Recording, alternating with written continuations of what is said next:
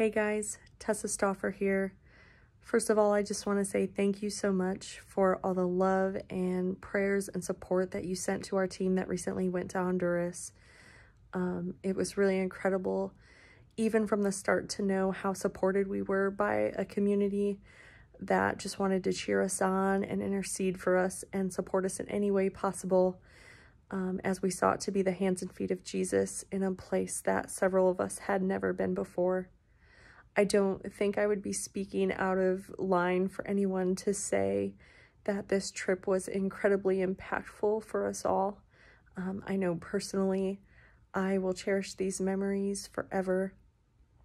I definitely was not sure that this was something I would get to experience.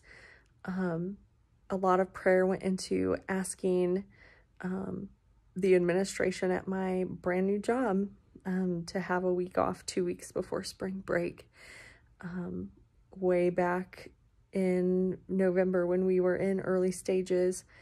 And so to get the green light from them and see God in all the little details leading up to and throughout the trip was just really incredible for me. To see him in all the details there, you know, it was really an awesome thing. I know that we talk about it a lot, that God is in the details, that God is in all these little things that we don't see. And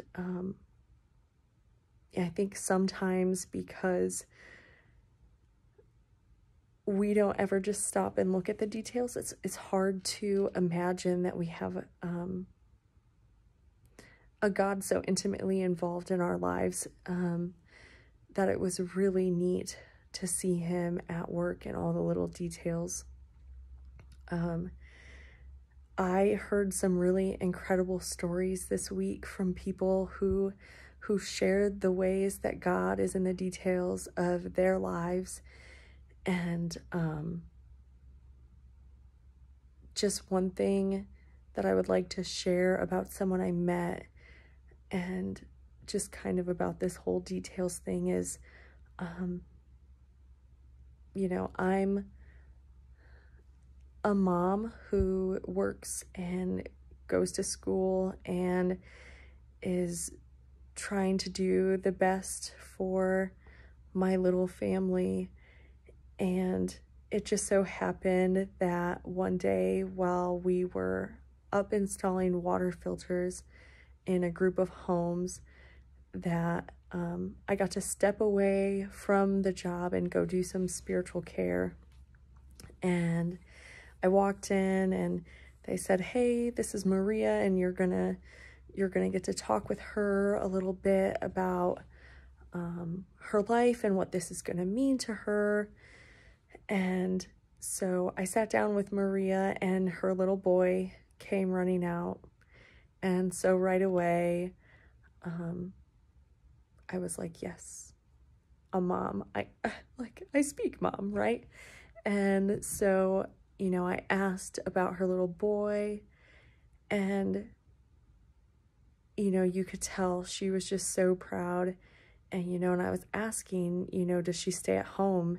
And, you know, here was kind of an uncommon woman that I was meeting here, because a lot of women stayed home in a lot of the communities that I had been in.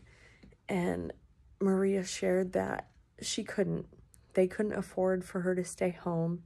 And so she had to work. And oftentimes, because she taught kindergarten, she had to take her son to school with her. And that happened to work out. But you could just tell she was tired.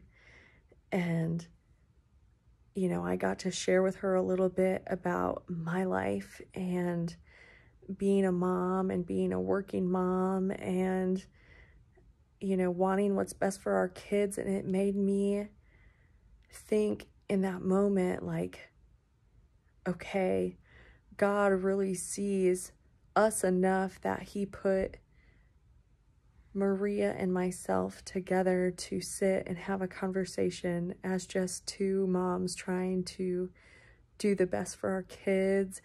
And raise them to know the Lord, and just doing the best we can to really just connect on a level. And it definitely made me think, like, God truly is in all these intricate details of our lives, that he would plan ahead, that we would meet each other and hopefully see him in that meeting, right? That truly was one incredible moment out of several. And I'm sure I'm not even capturing just how deeply that impacted me. And then, of course, one of the highlights of the entire week was the wedding. And I wish I could say that it was just one thing that stood out, but everything about this wedding was incredible. From setting up and praying over the arch at the altar, and praying over tables, and praying over guests who weren't there yet, and just spending this entire day getting energized for this couple who we had met once briefly and conversed with. But man, anyone who knows me knows I love a good love story, but I love it even more when Jesus is at the center, and this couple just really wants to lead others to the Lord and lead in their church, and they're expecting a child, and that's just incredible that they want to raise their child up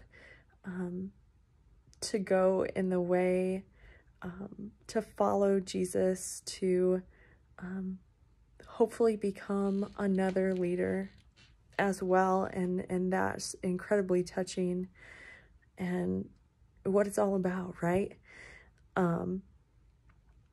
But one truly incredible thing is that it started to rain a little bit before the wedding, and I asked somebody, what do you think? What do you think it's going to do? Someone who works at the organization we were at, and they said, you know what? I don't think it's going to rain. This is a blessing. God is giving a refreshing. And I kind of thought, that sounds really good. That sounds good. I'll believe that. And, not a speck of rain, but the sky was open with, these beams of sunlight coming through the clouds just over us. It was just a really incredible sight to see. And, we get the last party guests packed on the bus after the wedding, and it's not just a sprinkle, it's not just a rain, but it's a whole thunderstorm, and God held that back. And that was just something that, even talking about it, I think, well, that sounds probably lamer than it was. Like, it was a really incredible experience. So so many more stories, such amazing people. I know I was probably much more impacted than the impact I even made, or that our entire team even made. So again, thank you so much. This was just an incredible trip.